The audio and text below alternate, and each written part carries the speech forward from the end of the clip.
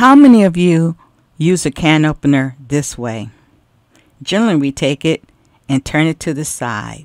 I'm sorry to inform you, we've been doing it the wrong way for years. Here's the correct way to do it. When you turn the can opener upside down, you notice you have the two magnets there. If you turn the can opener top side down and put the two magnets, one on the outside of the lid and one on the inside, and squeeze and turn, the can will turn just like what we're accustomed to, but it seems like it'll be a little easier. And plus, I am right-handed, but I'm demonstrating this with my left hand. And as you turn, you will notice that the top of the can, the lid, will pop right off. There's no sharp edges on the can nor the lid.